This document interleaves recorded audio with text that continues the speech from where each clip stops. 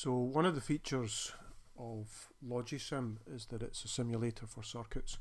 And in order to simulate diverse circuits, we really have to think about what a circuit actually is.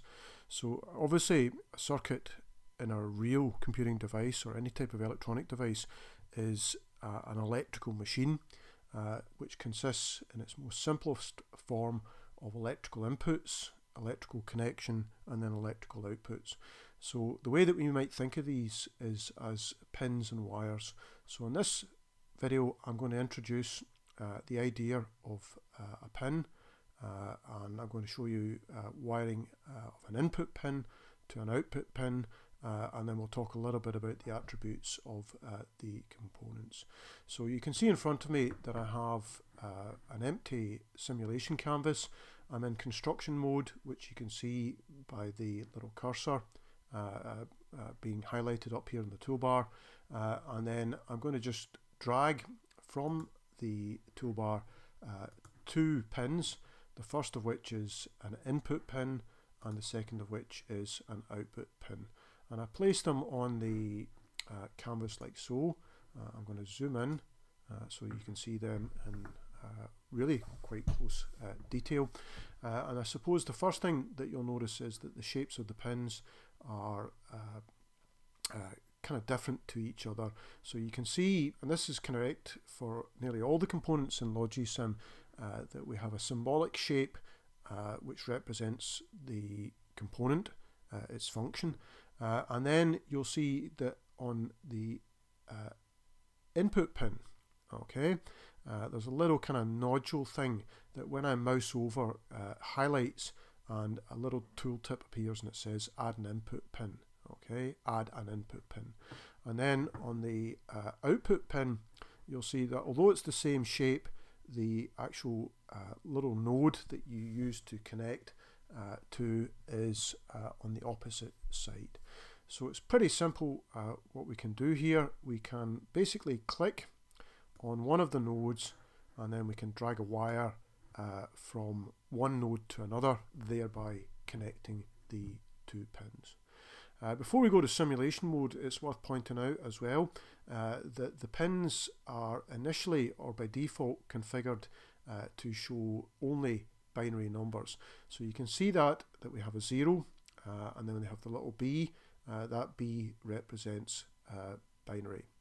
Okay, you'll see as well that the wire has a particular colour associated with it, which is kind of dark green, and this, I suppose, is a circuit, a very, very simple circuit that isn't doing much for us.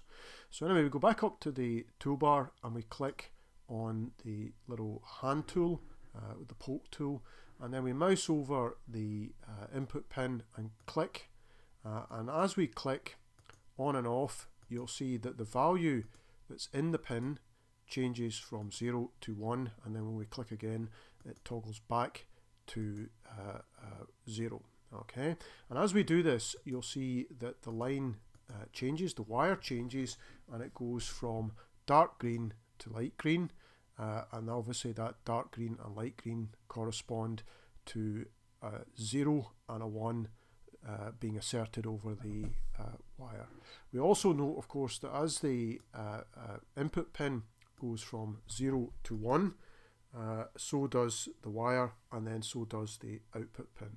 From our perspective, this looks to be instantaneous. In reality, in a real computer, in a real electrical device, there's something known as a propagation delay, which means that there would be a slight delay for the output pin receiving and then showing the signal. But we don't really need to worry about that in this example here. So that's kind of fairly straightforward, simple way of setting up a circuit.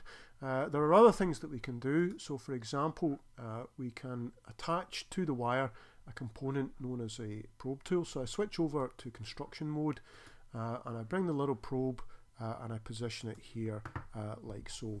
So by default it doesn't do anything, but you can see that it has, like the input and output pins, a node, and that node obviously is a wiring node that would allow us to connect to the wire down here.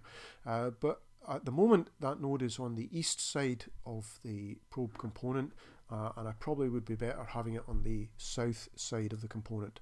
So I click on the component and I go down over here to the attributes and I change it from facing east to facing south. I'll position it a little bit better, and then I'll wire the probe component to the wire component like so. And you can see that as soon as I make a connection, we can see that the wire's connected because there's a circle or a dot that shows that the wires are connected, and also as well we see that the probe component now has a value associated with it, and that value is 0 like so. Okay, so we go back to simulation mode by clicking on the little hand, and you can see that as we change the value of the input pin, so we can see the value of the output pin going to the new value, and also we observe that the probe value changes as well.